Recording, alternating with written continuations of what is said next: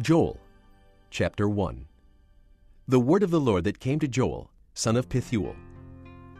Hear this, you elders. Listen, all who live in the land. Has anything like this ever happened in your days, or in the days of your forefathers? Tell it to your children, and let your children tell it to their children, and their children to the next generation. What the locust swarm has left, the great locusts have eaten.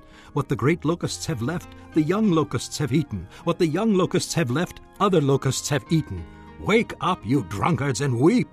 Wail, all you drinkers of wine. Wail because of the new wine, for it has been snatched from your lips. A nation has invaded my land, powerful and without number. It has the teeth of a lion, the fangs of a lioness. It has laid waste my vines and ruined my fig trees. It has stripped off their bark and thrown it away, leaving their branches white. Mourn like a virgin in sackcloth, grieving for the husband of her youth. Grain offerings and drink offerings are cut off from the house of the Lord. The priests are in mourning, those who minister before the Lord.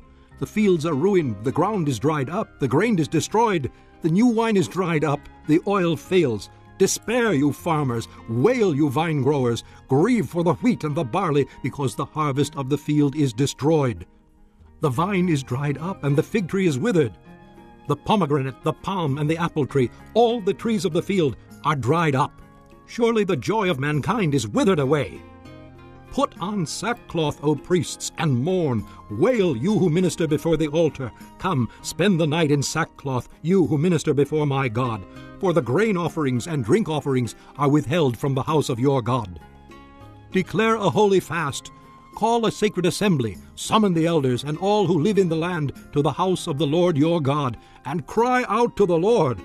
Alas for that day, for the day of the Lord is near. It will come like destruction from the Almighty.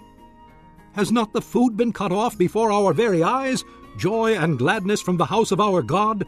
The seeds are shriveled beneath the clods. The storehouses are in ruins. The granaries have been broken down, for the grain has dried up. How the cattle moan! The herds mill about because they have no pasture. Even the flocks of sheep are suffering.